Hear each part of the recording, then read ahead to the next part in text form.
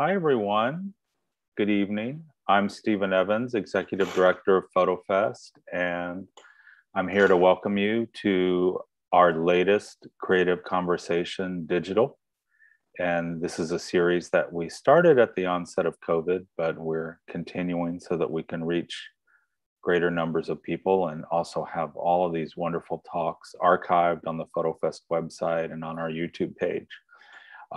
To see past talks, you can go to www.fotofest.org and check them out. Tonight, we're going to be talking to two of the featured artists who made a collaboration for the current exhibition In Place of an Index. The artists are Rosenberg and Adam Marnie, and we're really pleased to have their collaboration on view in the galleries. And we're just also thrilled to have the exhibition, which was co-curated by PhotoFest Associate Curator and Director of Publishing Max Fields, along with the Texas Biennial co-curators Ryan Dennis and Evan Garza. This exhibition at PhotoFest is the sole Houston venue for the Texas Biennial this year. And we're really excited to be representing that in Houston for our audience, and also just to be featuring such a great exhibition of challenging and forward-thinking artists that we have. And I congratulate all of them and Max and Ryan and Evan on the exhibition. I'd also like to thank the host committee for the exhibition, Lee Anthony and Travis Capps, Katie and Michael Casey, Ken Frederick, Carola Heron, Anna and Hal Holliday, Marcia and Mike Nichols, and Ann Wilkes Tucker. We couldn't have made parts of the exhibition come to fruition without their help.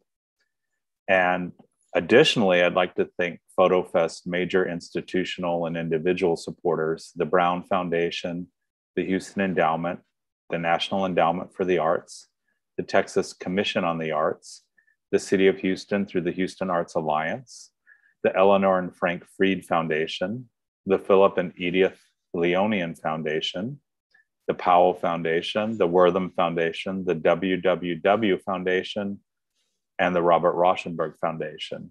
Additionally, our individual supporters, Judith and Gamble Baldwin, Wendy Watrous and Frederick Baldwin, who are our co-founders, Katie and Michael A. Casey, again, Martha and David Moore, Nina and Michael Zilka, the PhotoFest Board of Directors, and Silver Street Studios, which is where the exhibition is currently on view. And I hope you'll be able to come by and see it. It's a rewarding visit. The galleries are wide and spacious, and I think you'll feel very safe if you come to see it. And I hope you can do that. It's up until early November. Without further ado, I'd like to introduce PhotoFest Associate Curator and Director of Publishing, Max Fields, who will introduce the artist and get the conversation started. Max. Hello. Thank you so much. Let me make sure that, there we go. Hi, everybody. Thank you so much for joining us. Thank you, Stephen, for the introduction. And I'm really pleased to invite you and to have you here to hear Adam Marnie and Ara Rosenberg speak about their work, A Photo a Day, which is on view in the PhotoFest exhibition In Place of an Index as a part of the 2021 Texas Biennial, A New Landscape, A Possible Horizon, curated by Ryan Dennis and Evan Garza.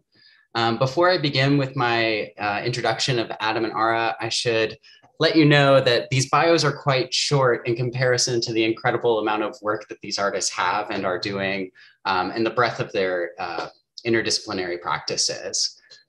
Adam Marnie is an artist, writer, editor, and publisher based in Houston, where he runs F, an arts organization that brings together publishing and exhibitions that take shape online in his home gallery and via email. Marnie is a graduate of the MFA program at Bard College. His artworks and publishing projects have been exhibited around the globe in notable institutions such as Magenta Plains and MoMA PS1 for the Printed Matter Book Fair in New York, Bad Reputation and Arturo Bandini in Los Angeles, and Galerie Almine Rec in Paris, just to name a few. Marnie is a prolific producer and organizer, so I'm sure this information is already too dated to be described as his most recent projects, but he recently organized an exhibition featuring New York-based painter Patricia Treep, which is on view at F in Houston through October 31st. And in September of this year, Marnie published You, the Interpreter. That's my translation of the book's Italian title, a publication featuring the work and writing of No Work. You can learn more about Marnie's work and find information about F at www.fmagazine.info. Ara Rosenberg is an artist, professor, and musician based in New York and Berlin. Rosenberg's photographs, sculptures, video, and installation work has been exhibited internationally in renowned institutions, including MoMA PS1, Hamburger Bahnhof, and the Kunstmuseum Stuttgart. Rosenberg's books Headshots, Berlin Childhood, and Who Am I, What Am I, Where Am I, respectively highlight the artist's interests in issues and ideas surrounding sexuality, gender, childhood, artistic identity, and historical construction. Rosenberg's practice is often collaborative, such as the work she produces for her bands, The Dirty Mirrors and The Cornichons, for projects such as Headshots, and as well, and as we will learn about later tonight, her work, A Photo a Day, created with Adam Marnie. Rosenberg's work has been studied and written about extensively in publications such as Artforum, the New York Times, Interview Magazine, Frieze, and Artsy, among many, many others. Rosenberg is represented by Martos Gallery in New York, Melixitin Briggs in Los Angeles, and a Feminist Gallery in Berlin. She has upcoming exhibitions all taking place between 2021 and 2022 at Feminist Gallery in Berlin, Mishkin Gallery in New York, and Museum Neues Weimar in Germany. You can find up-to-date information about Rosenberg on her website, ararosenberg.com. I'm really thrilled to have these two join us tonight. It's been such a privilege working with them. And I'm really excited for you both, or for all of you in attendance, to hear from both of them. Adam and Aura, if you could join us, let's get the show on the road. Oops. There we go. Hello. Hi. Hi. Thank you again for joining us, and thanks for agreeing to be in conversation tonight. I'm really thrilled to share your work with everybody in attendance on Zoom and YouTube. I'd like to start by asking you to provide a bit of context and background for the Photo a Day project. I think it would be interesting for the attending audience to hear about your relationship before this project took off and how you two met and what your prior collaborations looked like. I think I'm going to answer that. But Aura, do you want to say hi? Hi, everyone. Thanks for having us. Thanks for having us in the exhibition, and congratulations, Max and Stephen, on the exhibition. I've been thinking about this today. I didn't know if it was going to be the first question or whatever, but Aura and I have known each other since 2014, and she is one of my closest friends. In the beginning of 2018, Tuomas Korpiakko and I started our self-published magazine, F Magazine. And I, looking for contributors, asked my friend Lee Ledare, who studied with Aura's husband, John Miller, at Columbia, to introduce us for a studio visit, which she very sort of warmly welcomed my invitation, but to a 2-hour studio visit, which I know is common for Aura when she does studio visits, even with strangers. And so she was in the first issue of the magazine, which has become a project that I've organized a lot of other shows and exhibitions and activities around since then. Aura is a master collaborator. Like almost all of her works over the last 40 years are made in collaboration of some kind or another. And like the bottom line of that for me is that she's really fun to play with, and we have like a great time, and she's so like loose and free with her ideas and forms. So, Well, you're a master collaborator too. I've learned a lot from you about that, for sure. Thank you.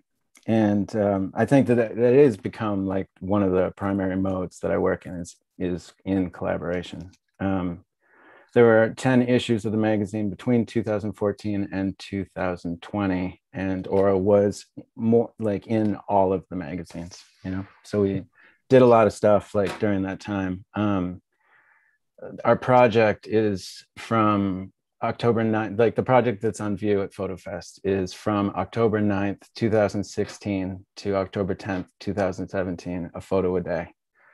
Earlier in 2016, my partner, Rebecca Madeline, and I organized the 20-year anniversary exhibition of Aura's headshots at Joan in Los Angeles.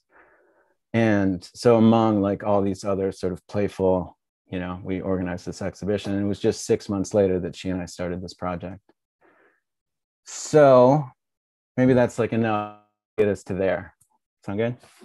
Yeah. Do you have anything to add, Aura?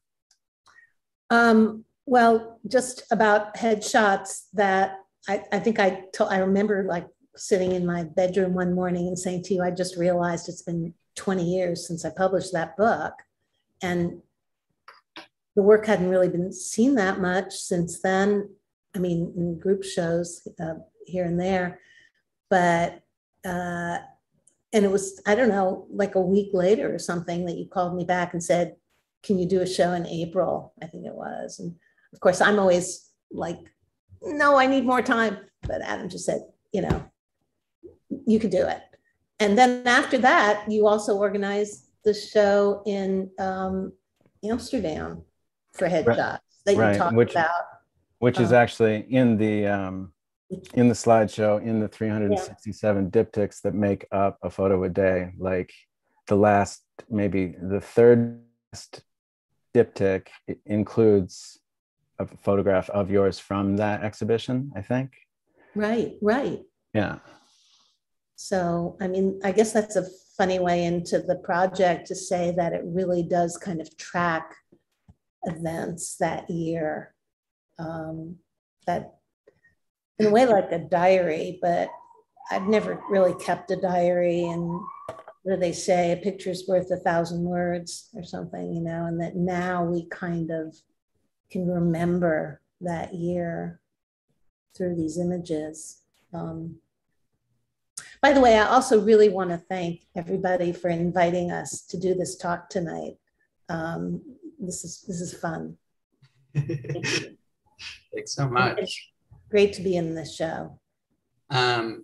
So maybe from there we can talk about how this project, the project A Photo a Day, actually began. And I'll pull up some images, and we can start with the very first calendar that's presented in the exhibition, the October 2016 calendar. But perhaps, yeah, as I said, you know, how did this project actually begin? How did this collaboration start? And what were the rules? What was the idea? What were the intentions?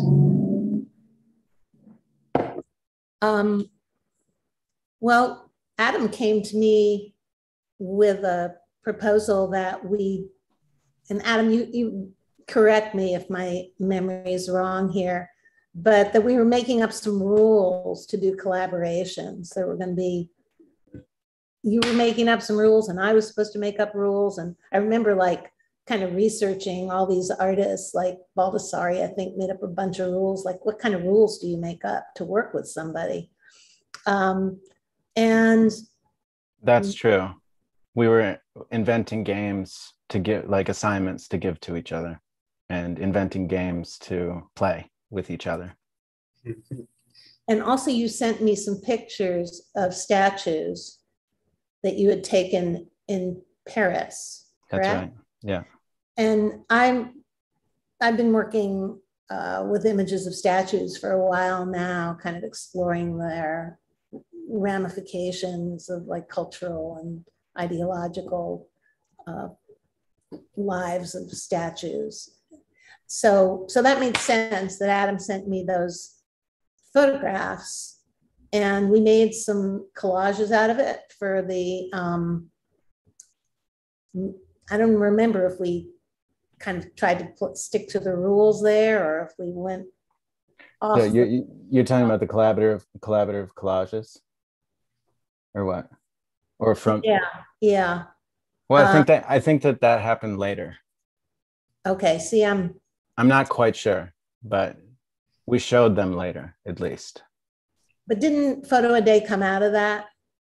It's quite possible that was the origin of it. Yeah. I mean, it's a very simple idea. At some point, one of the two of us suggested that we start sending each other a picture each day. And then we started doing it. In the beginning, I don't believe that we had any notion of it being a year long or anything. I don't think we put a cap on it in the beginning. I just think it was something that we started to do. That's my memory of it. And then after we started doing it for 3 days, 5 days, we just made, like let's do it for a year, I think we said, or something like that. And was that go ahead. Was that like a fixed rule? Like, this is going to be 1 year and then we'll call it? It was pretty organic. Okay. And I like in the beginning also, it was very much a way for us to communicate with each other. And like the images were really beautiful, and I love Aura's photographs. And so I very quickly, I think we started thinking about it as artwork that like we would figure out at some point. But I think initially it was just a way for us to communicate with each other while we were working on other collaborations outside of this. Is there something that was significant about the October 9th start date? Was there like a specific reason the first email went out that day?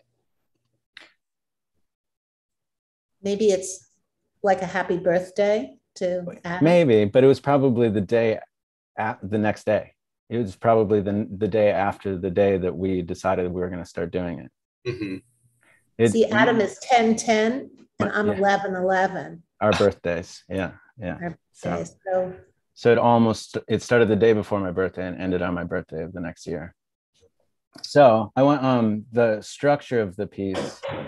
Looking at this one image, this is this is actually the second of 367 diptychs that we made in this way. And this is the second picture. Aura's view is the picture on the left. My view is the picture on the right. And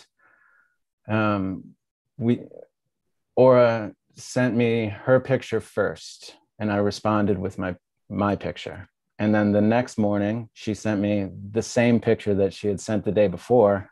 And so I sent her the same picture the same view that I took the day before. And so just in the second day, like by doing what she did, she set the structure for the piece.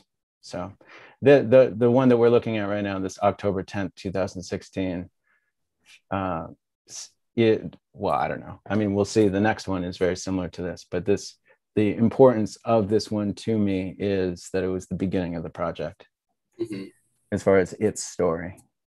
I mean, and my initial idea was that it was going to be I had to kind of find where I wanted to shoot it. Like I shot out some of my other windows, but it is funny that I gravitated towards the window. Behind you. Also, I mean, the window. Is it the window behind you right now? Yes. Will you show Aura for a second, Max? Show Aura's screen, or is it up? Oh, let me see. Yeah. Oh, yeah, it's up. Here in spotlight. So the view out the window behind her is the view that's in all of her pictures. I mean, it's probably why we moved to this apartment, because I really love the view out this window. It's kind of a little bit of a Bruegel kind of view, like the earth seems to tip up a little bit. We have 9 trees, beautiful plane trees out our window, but beyond that, the city spreads out. So it's kind of like nature in the city. I love it. So, but we also live right at the entrance to police headquarters. So there's like a guard booth on the side window. And first I tried shooting that. I thought that could get a little tricky. They might think I was spying on them or something, So then my idea was it was going to be every day exactly the same view. I kind of oriented myself with those lights. And at the same time, like 6 a.m, I think, when I wake up, that proved to be really elusive. You know, the idea that you could always do it at the same time or even in the same place. But I loved that Adam responded. You know, I think, like, if you look at these pictures, almost like formally, they're very similar. They both have these kind of angles going back into space. I thought a little bit of Carrie Mae Weems' kitchen table series, like where her table forms a proscenium. Can we go to the second one, Max?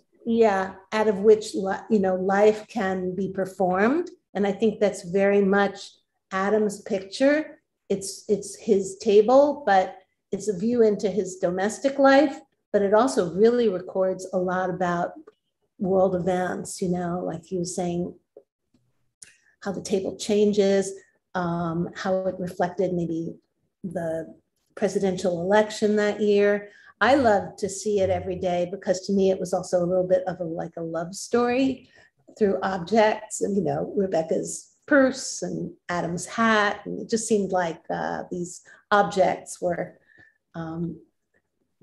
playing out their love for one another somehow, you know. So I always love to see that picture. And can I interject about the one that we're looking at? The one that we're looking at, November 9th, 2016, is the night of the election that year. And in the days like building up to that night, like our kitchen table like accumulated all this, like, you know, bag of chips and like unopened bills and stuff like that, and the computer open, like watching the news. And then the next day, like our table's clean. It's like nothing, you know. Yeah. So it really told a lot. It was that, like, that kind of proscenium art that in an interview that we did prior to the exhibition being on view, Adam, you described the project as seeing nothing happening while time is passing. And you also made mention to two kind of like almost like a paradoxical idea. It's like, if you study these images enough, you'll know as much as you possibly could about the people who took them.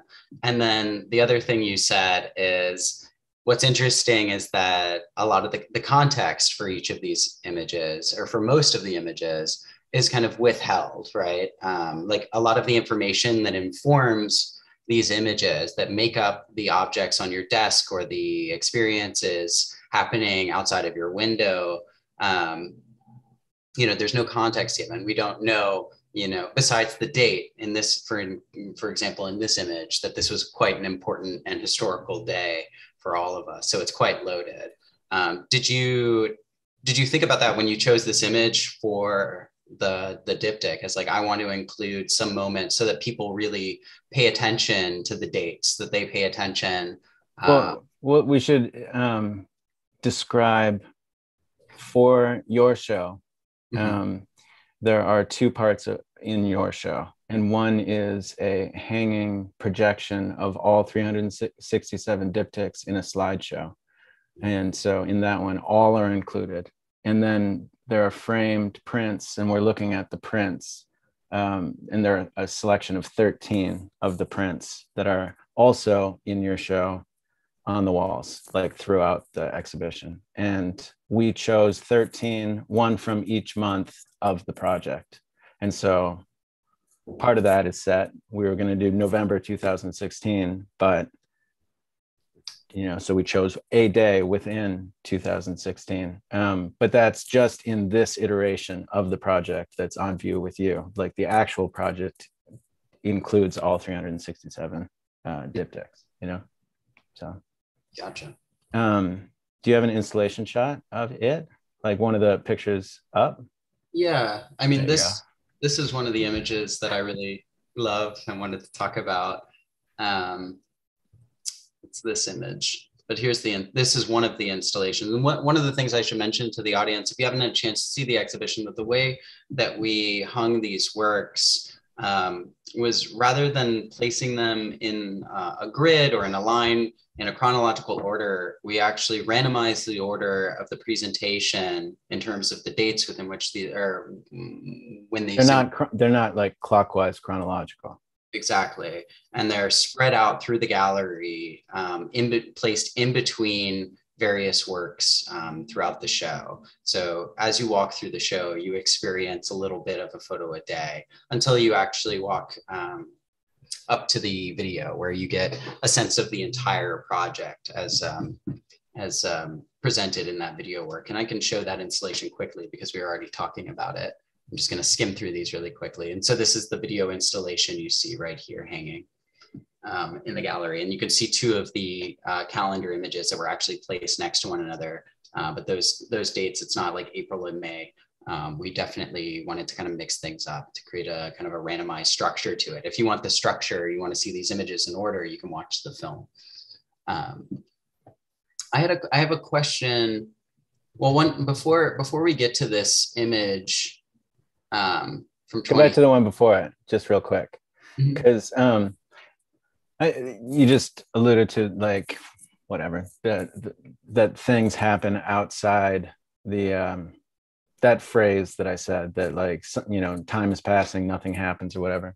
But like in the picture before that, there's like our mail for like our voting registration and stuff like that. It's actually, everything's in these pictures. And with auras, you can clear, like mine, I was living in Los Angeles at the time, so there's not that much weather, you know, but with aura living in New York, like you can follow the passing of time. You know, there's snow in this day, you know, so anyway. Maybe just quickly, if we could go back to the video, I just wanted to say, you know, when I saw the installation, I mean, I love the installation in this long hall. And our initial idea had been to rear project it so that on one side you would, I don't know if I'm giving away like some secret here, but that it was going, you know, it would be reversed. So you would come from one end of the hall and see it one way and then pass through and it would be reversed. And it turned out that just logistics didn't really allow that. So then we had the idea to do two projections. One is like this, where this is the way that we kind of framed the images, with mine on the left and Adam's on the right. But then on the reverse side, we have them inverted. So there were actually two videos. And I'm not exactly sure like why that feels so good to me, except it's something about like through the looking glass, or, you know, that song d'un poète, like that, where the poet like pierces through the wall and everything, through the window, through the mirror rather, and everything is reversed. And it feels like it's got something to do with time, and that you can walk down the passageway and see time in one way, and then you come back and, you know, it's reversed. So there was something else that that y'all said in your interview that I thought was quite interesting and related to this idea of having two projections on a single screen, and it had to do with this idea of two perspectives of different artists with different ways of approaching art making. You know, Adam suggested that, you know, the issues and the ideas that come to him are filtered through his like interior life, or sort of his like interior perspective, whereas Aura, you are reflecting on your sort of like interiority, your personal subjectivity through the lens of the outside world. So we have somebody shooting out of a window, we have somebody looking inside, and here we have two different perspectives presented on one object, right? For people to walk around, to see these like kind of, you know, to see this sort of duality, to see things get flipped and reversed, to have a moment to ask themselves these questions about why there are two. This is, it also kind of made me think about that Jean Sarkowski's show from like 1979, Windows and Mirrors, which was supposed to be, first of all, it was supposed to feature like what he considered the most important photographic work of that time, and also where photography was headed.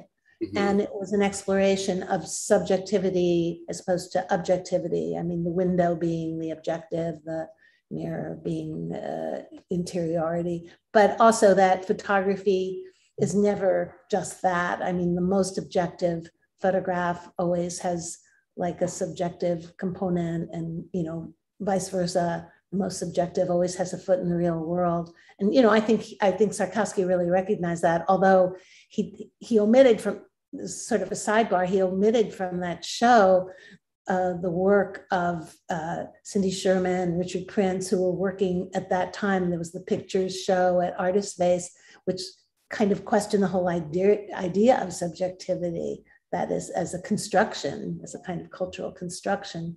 So, but I thought that our choices of views had something to do with that, also really questioning this kind of duality of subjectivity, objectivity. Neither is pure, you know.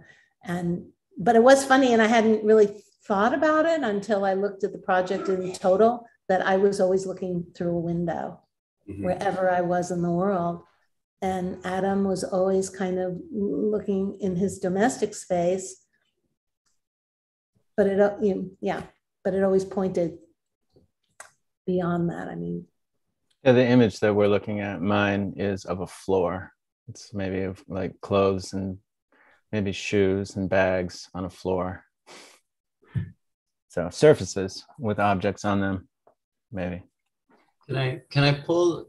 Maybe we can talk about specific images in the series, and then we can kind of pull some information out of that and provide some context around the project from there. So most of the images, Adam is in LA, and Ara is in New York or Berlin, but there's one image, and I placed this at the very beginning of the exhibition, like right in front of our title wall, where the view is the same on the left and the right. This is January of 2017. Can you talk about this image and why it's unique in relation to the rest of the project? My memory of this photograph is that Aura sent me the picture on the left in the morning, and that night her and John had Rebecca and I over for dinner, and knowing that I was going to be able to be at her place, I took the picture on the right. So this picture that I'd been studying for like 3 months by this point or whatever. It's fun. Yeah, there's a reflection in it. I've actually never noticed the figure that's in the upper left. I wonder if that's... Can you tell who it is? I love that. Yeah, I liked placing this at the very beginning of the show because it kind of gives people a false impression of what they're going to get as they move through the show. But hopefully, as they come back through the exhibition is designed in such a way that seeing it one way offers you one perspective, one experience, and coming back offers you new moments to learn something about the works that you've already seen, right? After viewing it once, you have an opportunity to revisit the works that you've seen on the wall and pull something different from it. And this is a great example of that, is after you see the rest of the exhibition, after you read about the work on the didactic, after you view the video, you'll realize this is the only image that both of the images are the same, but within the diptych, which I thought was really, really wonderful. So in the beginning, when I was talking about Aura and my history collaborating together before we started this project, I was in New York that week because I organized a group show that probably opened that Friday or whatever, maybe Saturday. Which was a group show at Magenta Plains called A Garden of Forking Paths. But Aura and I had collaborative collage work in that show. And I organized another group show called Windows at the David Peterson Gallery in Minneapolis in May, maybe, of that year. And Aura and I also showed collaborative collage in that. And which during this period of time, a point that I could have made before, but she and I, like, sort of in this image, like our lives, like the sort of paths of our lives intersect. But the rest of the year, we weren't together in person, even though our lives overlapped in the way that we worked together like many, many times. And it's not explicit in the photographs. And that's something that the sort of photographs lie about, is how much we actually were in each other's lives during that year by communicating in this way. That's so funny, Adam. I had never thought about how this related to the title of your show, which is from a Borges short story, I think, Garden of the Forking Paths. The Garden of Forking Paths, yeah. Paths. Yeah. So you were thinking about that. There's also something really uncanny about this picture. It's now that I look at it, it's almost like a little scary or something, like falling through the looking glass, like you've been looking at a scene for all this time, and then all of a sudden you're there and you're photographing it yourself. It's really uncanny. Absolutely. And that's the installation. And if the audience was here for the beginning, the title slide showed another angle of this with the title on. I wanted to talk, I love this image. I think it's incredibly beautiful. I think, yeah, and the image on the, so this is a good way to talk about those images that don't align with with the expectations for those viewers who are walking through this project, expecting to see, you know, a view from or your window and a view of Adam's kitchen table. But the image on the left, Aura, is an image that was taken while you were traveling, correct? Yeah, yeah. And I had gone to Berlin. Well, I spent a lot of time in Berlin. I lived there in the summer for like 30 years. But this was in March, and the view is from the hotel room at Hackischer Markt, because we were there with John's Barnard class. We usually go there in March for a week to show the girls the city. So that week, all the photos are, I chose this view, and John's colleague, John Snitzer, purposely got us this room because she knows how much I love to look out on. That's the TV tower in East Berlin. And the TV tower was really one of the tallest structures in East Berlin. And it was built by the communist government to tower over the city and for people in the West to see it. And it sort of, you know, like a technological marvel. A couple of funny facts about it. That ball part is actually, inside of it is a dining room that turns very slowly for you. I've never been inside of it, but I saw a movie. I'm trying to remember the name of the artist who did it. But anyway, another fact of that ball is very reflective. And when the sun shines, it forms a cross, which was kind of upsetting for the atheist communist government, that they had this big cross on that, you know, on that monument. And then Adam, so both of you have probably realized that a lot of my questions are centered around the notion of intention. So I have another question about, did you intend? So Adam, your photos often contain a vase of flowers centered on the kitchen table, and I'm curious to know, or that appears quite often. Was that an intention? Did you intend to place these flowers on that table so that the passage of time was marked throughout these images? So that, because there's images where we have like a vase full of bright, brilliant flowers, and then images like this where they're starting to kind of wilt and wither through the passage of time. It's something that you see more clearly in the video presentation. Like the two parts of your question are about intention and about flowers. And flowers first, I've made art using images of flowers like forever, back from, and, you know, I was just saying this to somebody, but my mom's a pretty good totally pedestrian photographer, you know, no ambition in it, but like actually a very good photographer. And in my childhood, she still does, but she took these really beautiful photographs of flowers, just like real simple center frame, just like flower, you know, like, and so like as I grew up, I would give her gifts of art, however I was making art at the time, of flowers for her birthday or whatever, right? And then at some point I started to continue to do that in my work, and there was a period of time where the only images that I worked with were images of flowers. But that I don't think actually has anything to do with the flowers being on that table. Like that was pretty much the surface in our house at that time. Other than that, there was like a couch and a bed and like, you know, shelves, but like that was our table pretty much. So it was real all purpose. Yeah. And but you know, I would try to not edit the table, you know, but then sometimes I would put something like in the, you know, because I wanted it to be in the pictures, you know, like to maybe like communicate to aura or, you know, like commemorate the moment in some kind of way. There's one that's not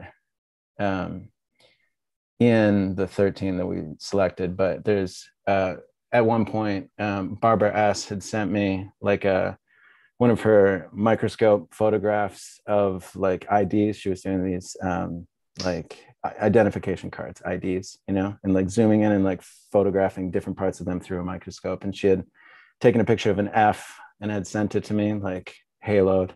And that's, you know, so when I got it in the mail, I took it out and then put it like there where the flowers are pretty much. And it was there for a couple of days, you know, stuff like that. But I tried not to edit our mess, you know, and to photograph just like how the table was, you know, even though I'm like pretty neat and I like pick up all the time. So I do like clean up like regularly. So anyway, so. And upon receiving the images in your inboxes each day, did you find the time? Did either of you find the time to study them, to study the images? Did you ever talk about the images to one another while you were sending these images? I really don't remember us talking about them, Adam. Do you?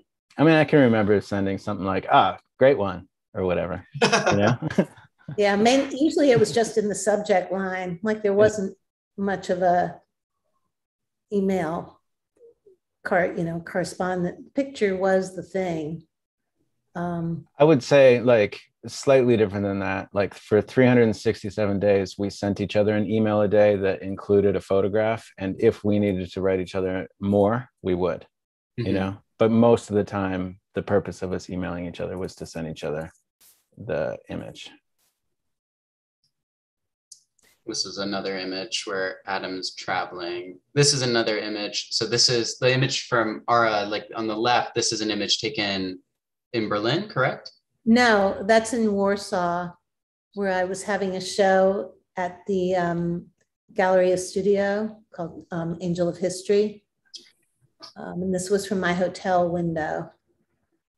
Kind of a funny building across the street because it was almost like they painted in the shadow of light.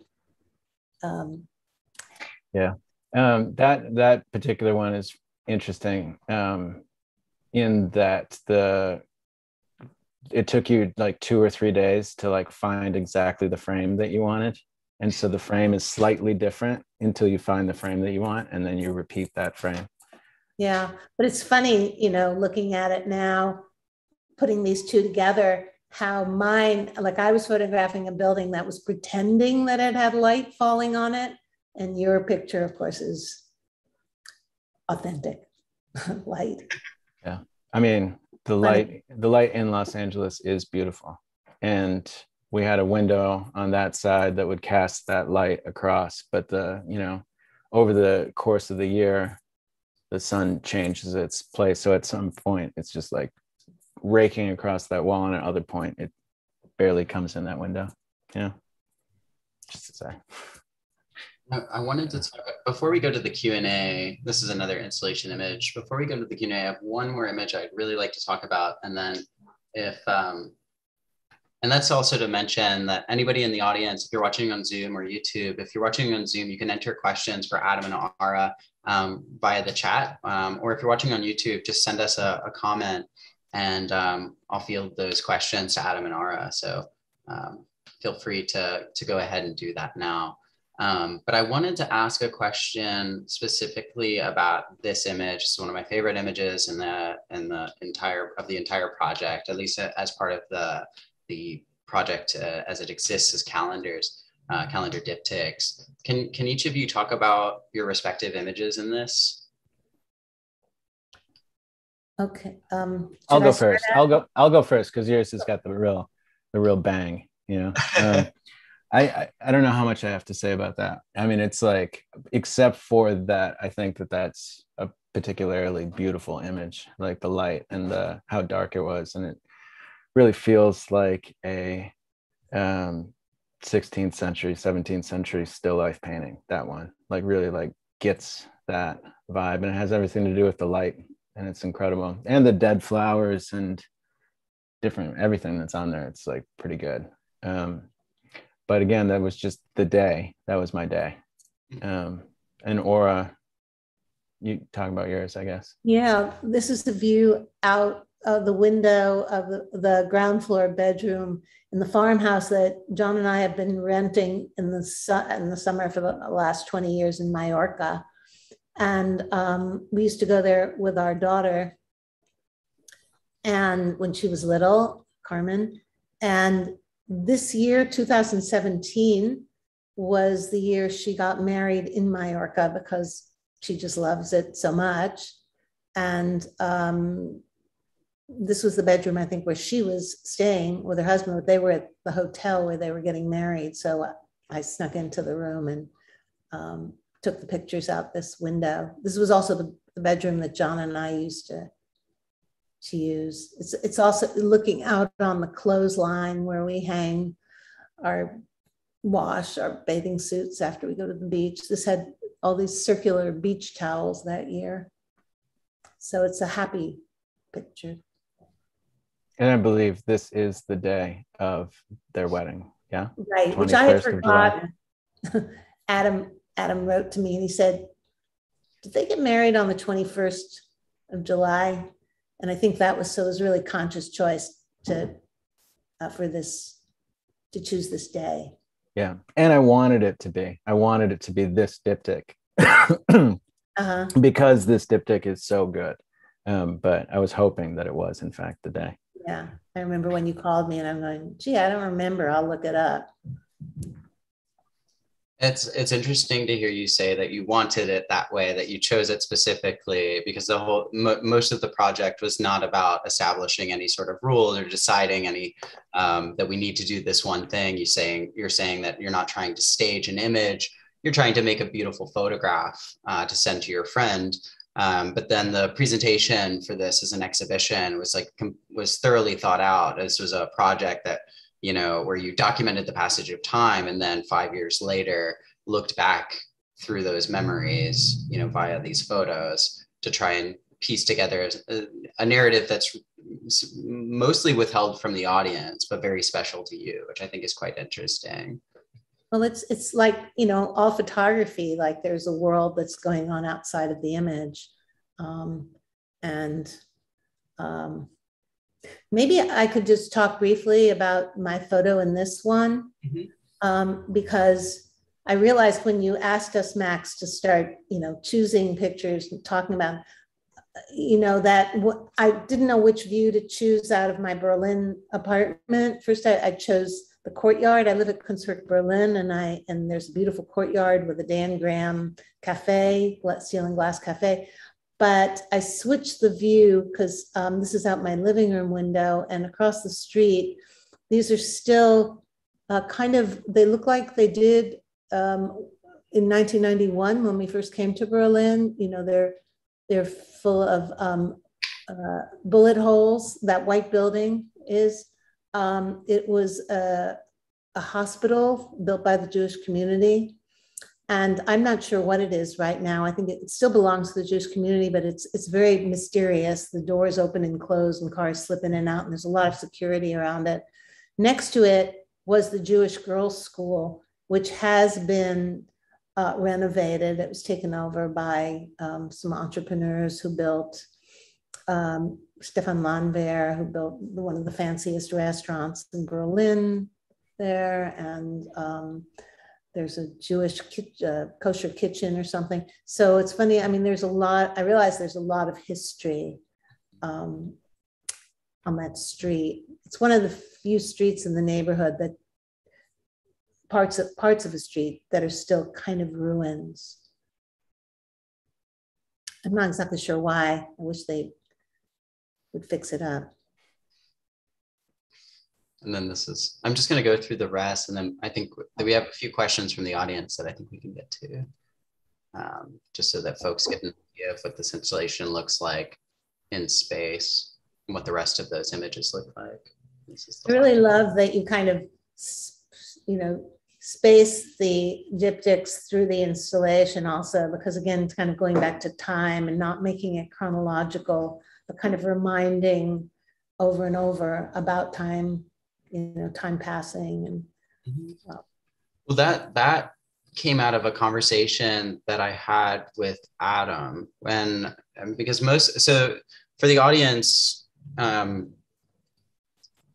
presentation of this project grew at PhotoFest, grew out of a studio visit I did with Adam maybe a year and a half or 2 years ago. It was a long time ago, or maybe it wasn't that long ago. I can't even remember. It was maybe before the pandemic.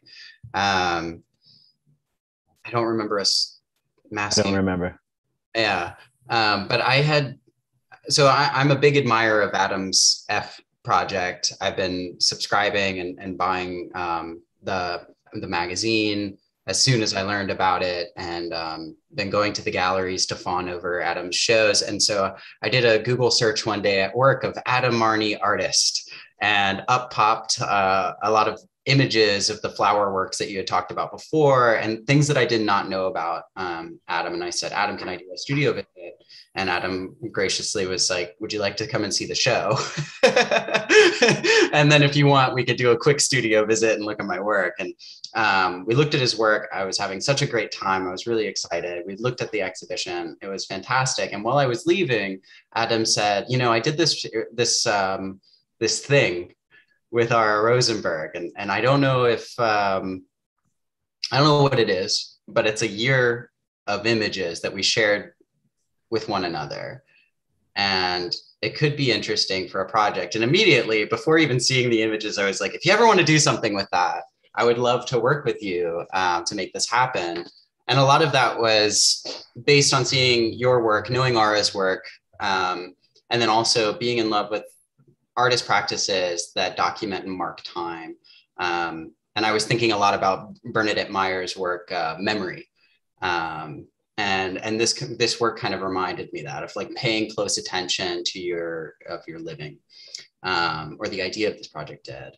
And so that's kind of how this presentation happened. And then Adam and Aura began having a conversation once this became a more serious idea of having an exhibition, and built the project together collaboratively, built the idea of a presentation collaboratively. And then I would just simply ask questions like, how do you want to present this in the space? What is your intention? And then Adam said, I think it should be spread out. I don't think it should be linear. It doesn't fit. It doesn't really align with the theme of the exhibition to be linear or chronological. And Adam's a fantastic curator, and he's often right, and he was. And I thought it was, so that idea, I just want to make sure, like, I'm not taking credit for that. That was brilliant. And that's the longest way to get around to that. But I thought it's kind of an interesting, for those people who are in the audience, who are, curators or artists, that was the nature of our collaboration, was really like a question and to see what happens. It was playful. I also want to say that the form of our installation, it was our response to this show and to the space. And in our talking about what form it would take, we came up with many other ideas that we would, if given the opportunity, would happily put into different forms at different times. Yeah. I think we will, Adam, because also we did this year of photographs and then it just kind of sat in our inboxes for how many years? Like 4 years. And I think, well, one thing that happened, I spent most of the year in Berlin of the pandemic year. And a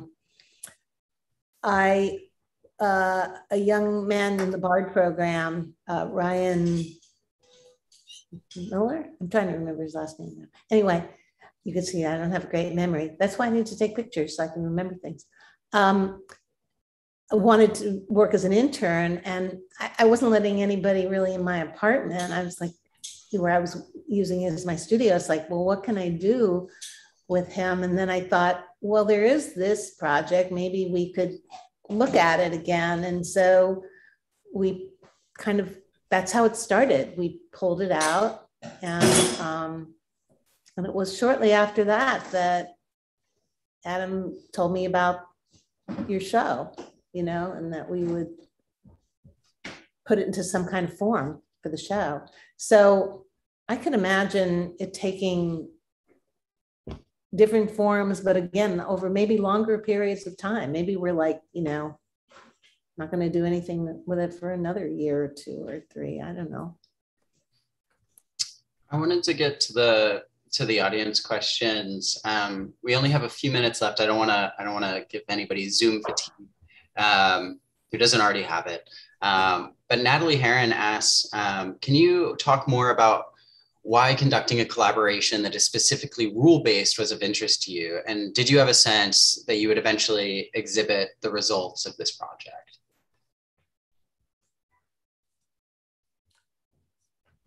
Do you want to answer first? Well, you're the one who wanted to make the rules. So. Oh, shit. Well, I think Aura and I both like rules, I would say. And especially for like in constructing our work. I think both of us like to construct rules and boundaries and stuff like that. And it's speaking for myself, I'm always interested in determining, some limit or some kind of container, and then to explore whatever freedom can exist within that container, or to try to break, to like identify what is inhibiting freedom and to try to break through that freedom. I mean, that's probably more or less like my project. But Aura, I would say that you do the same thing, like very much so. It's true. I mean, I guess I never thought of them exactly as rules, but I do believe that a kind of compression is productive, that if you kind of have every possibility in the world, well, maybe that's okay, but I also do like to work within limits. I'd never thought of it as concisely as you did by like sending me a set of rules. John's got to go get the clothes out of the dryer, I think. But it was fun. It was, and that's one thing I love about collaborations is they always kind of push you to do things that are unexpected. We can't all have everything inside of ourselves, or at least I don't feel I can. So as soon as Adam suggested making the rules, like I said, then I started to research like what have artists come up with as rules and yeah. And I think what we were looking at, like John Baldessari, who is a master teacher, and that, his assignments for his students, and, I know many good teachers that I'm friends with are like excellent in creating assignments, and assignments are great ways to explore things that you wouldn't on your own, because you're like reacting to something. So I guess I've tried to do that. And that's something that you and I created, was to give ourselves like a direction to move in, and we responded to that direction. So thank you for your question, Natalie. Yeah. It's a wonderful question. I have a question, if I may jump in, and I mean, it's kind of a two-part question. Was there a time where you felt you were violating your rules? And was there a time when you felt like you were trying to send a message to the other purely through the photograph? That's a great question.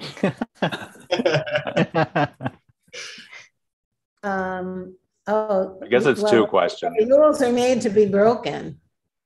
That was like, an epiphany for me as a young student. I think I was 19 in the Whitney Independent Study Program. And I was learning about like modernist painting and all the rules and what you could do and not do. And I was really trying to do it. And then all of a sudden I realized, why? I can actually do anything I want, which was really kind of standing up to those, father figures who were laying down the rules.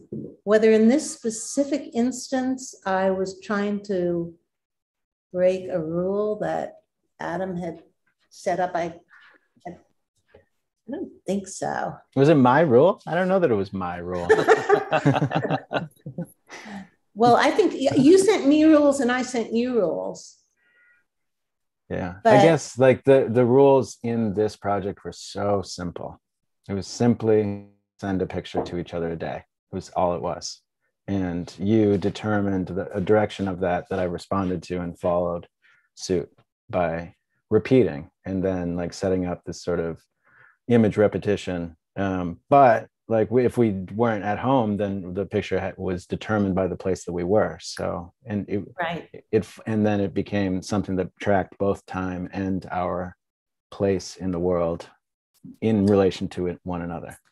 So I guess the answer to that, Stephen, is no. We weren't like, I don't think we were trying to, send one another kind of messages. Yeah, I mean, we were sending messages, but they weren't transgressional messages, at least not on my part. Maybe you. Yeah, no, right. But sure. Yeah. But as with many things, when you do it over a long period of time, it starts to accrue meanings that you could never have anticipated. Like it starts out with a very simple idea, but then it starts to encompass your life, the world events, it's just a photo a day.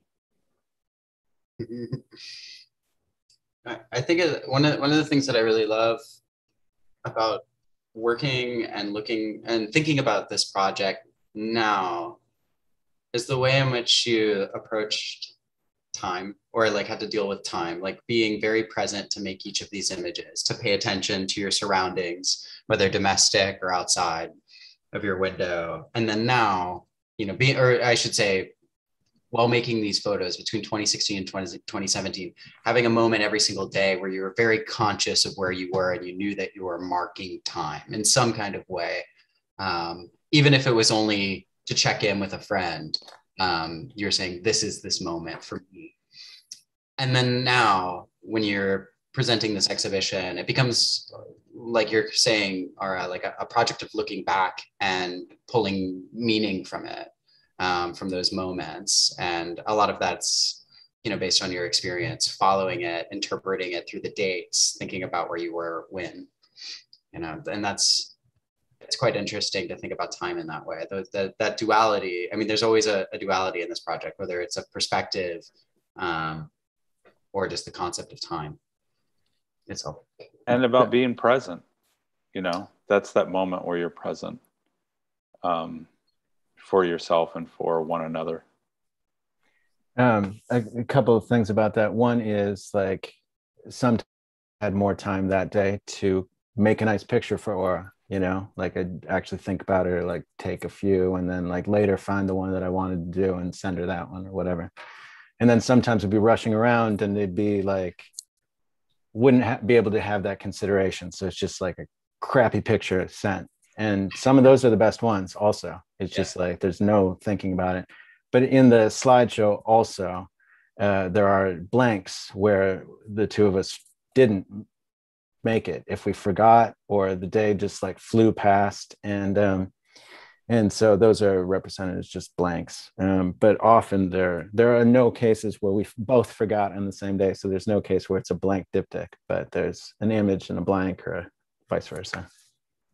So, all the way through, like on one hand, like very considered, on the other hand, forgot. I was really surprised to find those blanks, because I could have sworn that I sent a picture every day. I thought I was so kind of responsible about that, but I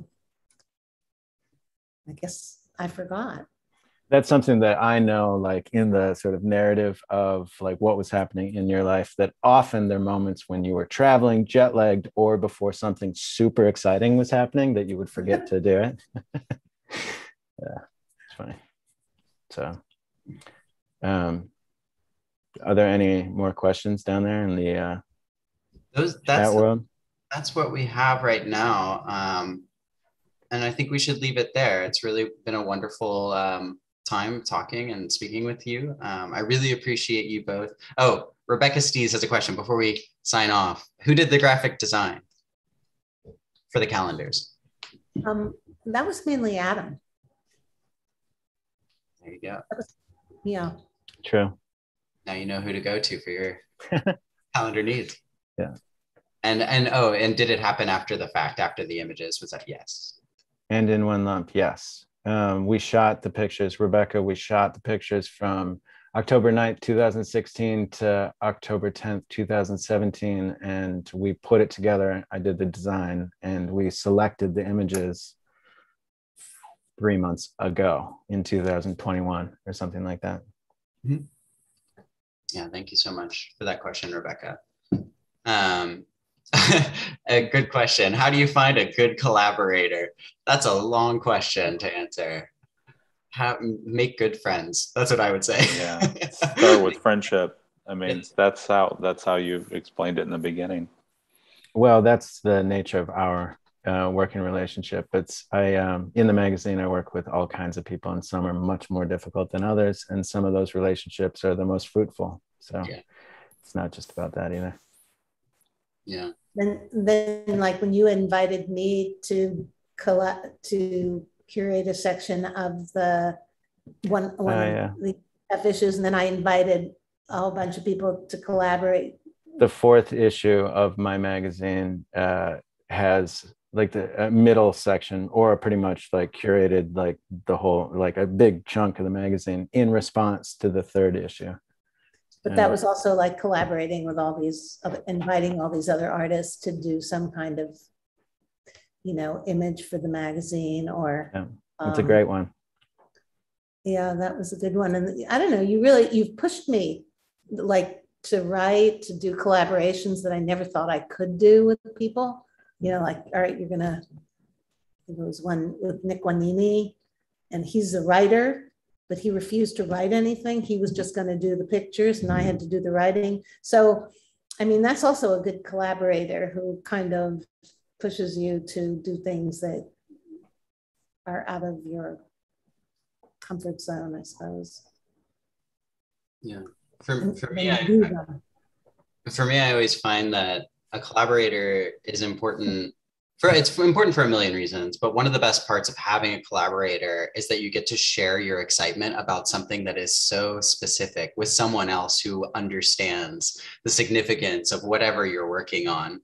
And so for me, it's if I'm curating a project with another co-curator like Evan and Ryan for this project, when Adam, Marnie, and Ara Rosenberg signs on to the project and says, we'd love to do a new work with you, we could all celebrate together and get excited together. And that creates momentum and motivation to keep going, because you get to share these little moments that people outside of the project might not otherwise understand. And I think Rebecca is asking, how do we find you? So Adam Marnie, you can learn more about Adam's projects on fmagazine.info, and Ara's projects and information can be found on ararosenberg.com. They both have excellent, very up-to-date websites. I think that's where we should leave it. We're going over time. But I want to thank you both again, not only for joining us for this talk, but for for working with PhotoFest, with me, with Ryan, with Evan, with Brandon, who's in the background running the show, on this exhibition. It's been such a pleasure to learn from you. I'm such a fan, and it's just been really great. This whole experience has been really wonderful. So thank you so much for joining us tonight. And I'm so pleased that we were able to talk about this with our audience. Well, thank you. Really glad to be part of this and to be able to realize this project. Yeah, thank you. Thanks, Max. Thanks, Thank you. Thank you. Thank you all. Yeah. Thank you all for your time, Max, Adam, Aura, Brandon, and being so generous with your time and the information. It was terrific. Have a great night. Yeah. Bye, everybody. And for the attending audience, if you are around next Wednesday at 12 p.m., we're going to have a conversation between Regina Agu, another artist featured in Place of an Index, and she will be in conversation with Nora Khan, an amazing writer based in New York. So you should definitely come next Wednesday, 12 p.m., and we'll see you there. Adam, Ara. Good night. Good night.